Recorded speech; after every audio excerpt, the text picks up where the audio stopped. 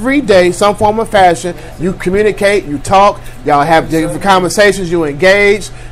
Cool. So at that point, doing that, you're dating. You're dating, you're interacting, you're going out, you're getting out of both of you all comfort zone and getting to know each other. At that point, that's 30 days. In 30 days, you've probably seen each other maybe 20 of those days, possibly, or half of that. Cool. Now we go, I'm saying 30 days, I'm giving you 30 days. 15 more days past that is about 2 weeks in a day, right? Of the same pattern. If everything so happens to go consistent the way it's supposed to go, at that point, you now understand and notice, man, you should. If you don't, that means you're dumb. You shouldn't be dating people, human beings in the first place. Date your damn self. So if you do know this, man, that means if I meet somebody and I date them for 30 days, I should automatically introduce them to No. Yes, but you should know this, even man. Even if I don't know for sure what the outcome going to be, I'm just women don't ask qualifying questions. This is what y'all, hold on. I'm just being honest. What you're saying is, one at a time, you're expecting men to be direct and straightforward, just that type of guy that you are. So you're speaking from your perspective. You're not speaking from the masses. Because when you're out here dating, most men don't shoot straight from the hip, because realistically, okay, let's just put it out there. Definitely don't. Most men will sit and tell you, I'm single.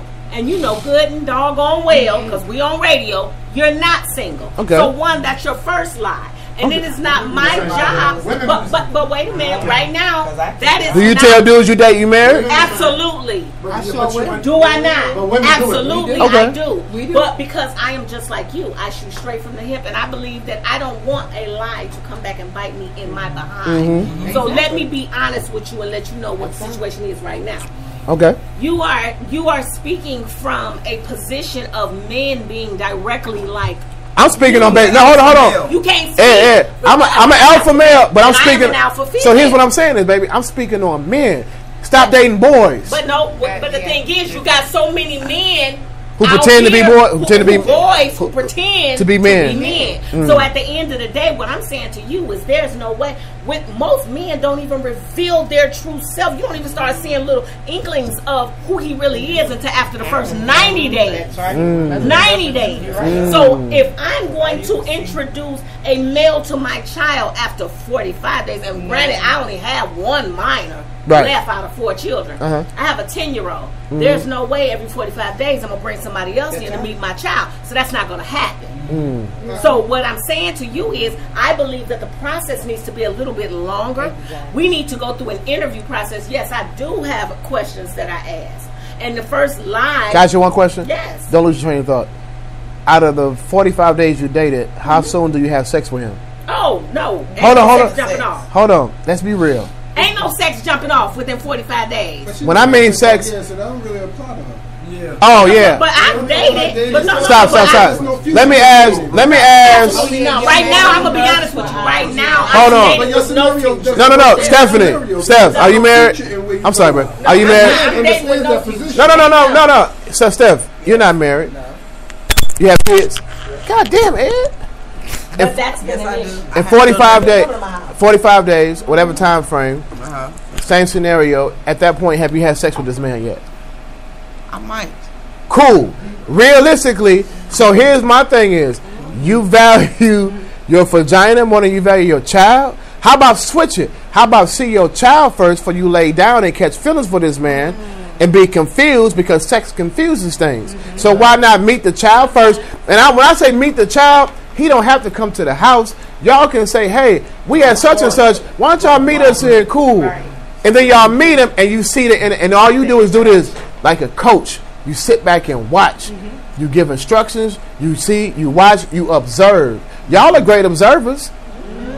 And then at that point, if you can see the natural, fatherly, manly instinct in that man, as opposed to being confused and saying, oh, he's a great lover, so I know he can help me raise my child. That's what most women do. They figure that he done blew your back out, and now he can raise your kids. That's ass backwards. In reality is, he's lazy. He doesn't want to work. he likes to catch warm white stuff in his mouth. He compliments on you. But you get what I'm saying? And he likes your jewelry though. But I want to close it out and say, I want to close. No, we about to wrap it up because it's time. Because Ed got to come on 30 minutes. Look, we've had an extended episode. It's been a great situation. Let's just do this. Let's promise to get everybody to listen to the show to come back. Let's all come back and gather up and do this again. And we can bring some more guys. And look, let me tell y'all what y'all may not know the hidden agenda behind this. My actual agenda is to better households, not marriages. I'm here to better the heads of households, whether it be the woman by herself, the single mom, or the parents together. Now, people are going to ask and say, well, how can you do that? It's because I've learned through trial and error. I don't have to be married. I don't have to have that. I just know better. In order to know better, you do better. So at the end of the day, why can't I have an initiative to say, hey, because I grew up in a single parent household, so I understand the trials and tribulations of that. Right? My mom didn't allow men around the house because my mom didn't have men running in and out of the house. My mom dated because my mom was old school. So when she dated this particular man. It was for a long period of time. So I know Mr. Such and Such because that's all it was. I didn't know Mr. Such and Such, and then the same dude you inboxing on Instagram that comes over now and then. He only comes outside and he comes out high, and I come out to check on my mom and see what you're doing. And it's the dude from Instagram. So you got that. You got the new wave of stuff going on. So my whole concept is to better households, and it's to better, if we can better and improve the heads of households with better financial responsibility, with job placement, etc., then it trickles down to the kids. Then it opens your mind to have a better perspective on how you should do. Because at the end of the day, I'm not like these other people who say it's wrong if you have sex in 30 days, make that man wait. No, I said, baby, go with the flow. Because reality is when you do, you'll see things for what it is. Women don't see things for what it is until it's detrimental. You understand what I'm saying? Baby, stop. Get out the mindset. We live in a real world where the majority rules. You understand what? Because I'm telling you, because you're thinking from your perspective, but the majority of the world. You're speaking from your perspective. I'm speaking on the majority. But you're speaking from your perspective. This right here is definitely not the majority, Sean, and I'm not here to debate what you're saying. All I'm saying is because I touched all over the world. Okay, and I understand that, but babe, realistically, you're not a woman out here dating. So I'm not a woman. Thank God. So what I'm saying is, I couldn't bleed for 6 days and still live. What I'm saying is, you could not possibly get our perspective from your perspective because you're not a woman. So you're not on the receiving end of these crock of BS stories that you are being fed from people who can claim to be men. You think women don't lie? I'm not saying that we don't. Women are the best liars. Oh no, I'm not saying that we don't. But what I'm saying, we've learned from the best. No, because most women, for every action, you grow up learning. For every action, there is a reaction. And so, at the end of the day, we have been taught and trained and groomed by the best because we have been taught, and it don't make you better. It makes you wiser, baby. Exactly. That's what it does. The reason men were taught by women. Final thought. All men are taught by women. I go on and on. I was hungry and I've been starved. 2017 relationship. Hold on, light skin. Hey, light skin. It was 11:30. Light skin. You gonna say bye properly? Ladies, bye-bye. I'm hungry. I can't say. Where you going? I want y'all to take this.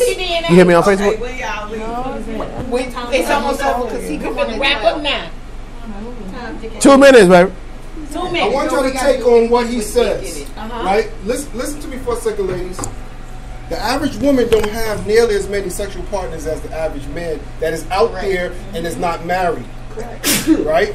Now, in those sexual relationships, we have a lot of conversations. And a lot of people we don't have sex with that we talk to. So, you may think you've been through a lot. You've dealt so many stuff with this 5 guys, 10 guys, 15 guys. I've heard all the stories from those 10 guys. But you know what? I heard the stories about these 10 guys. I heard the stories about these 10, 15, 20 guys. I heard the story because I've been with 89 different women. And you know what? I don't have one night stands. You said you got 89 different women. And I have not had one night stands. So when I speak on a perspective of where I know where a woman's coming from, it's because I've listened. I've learned the art to listen and pay attention to understand your pain, your hurt, and what's going on. Why was I able to help women get married and have good, long-lasting relationships? Because I was able to guide them directly to get themselves out of their own goddamn way. Teach a woman to how to identify a true man, and that woman will always be happy. But when you got so much confusion because of all this baggage and all this past history, it's hard to identify what is real because you got so much you're holding on to. Okay, but there's men that also come with baggage. Oh, there's plenty men. There's plenty men. There's plenty men. Like I said, we're 4 generations behind. And I'm saying 4 generations, not just women in single households, boys in single households. I agree. You know, and as a boy, need to be a true man and be more responsible for the things that he does. Appreciate y'all. But if he has no point of reference on how to be a man, he can never be a man to a woman. Thursday, Saturday. Because see, past, like Sean was saying, past 25, 30, once a man past 30 and he's not married yet, he knows